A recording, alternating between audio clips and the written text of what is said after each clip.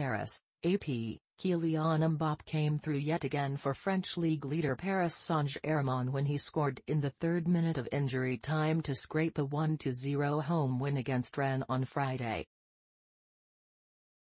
Mbappe was set up by Lionel Messi in the 93rd minute for his 12th league goal.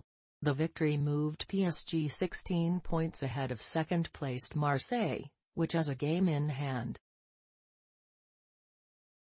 PSG coach Mauricio Pochettino picked a full-strength team against Rennes, the only side to beat him in the league this season, but PSG was as lackluster as it has been several times in this campaign.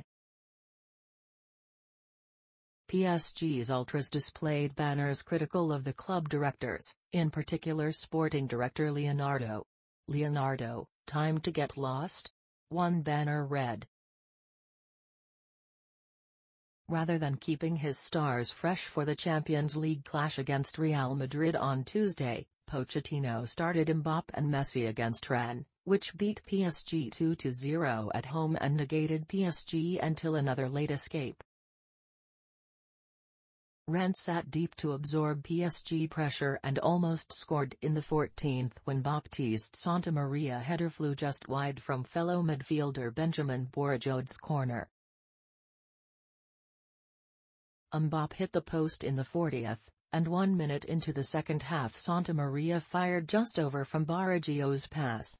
A Mbappe goal midway through the second half was ruled out for offside. Nice needs only a draw at Lyon to move above Marseille and into second place on goal difference for the automatic Champions League spot.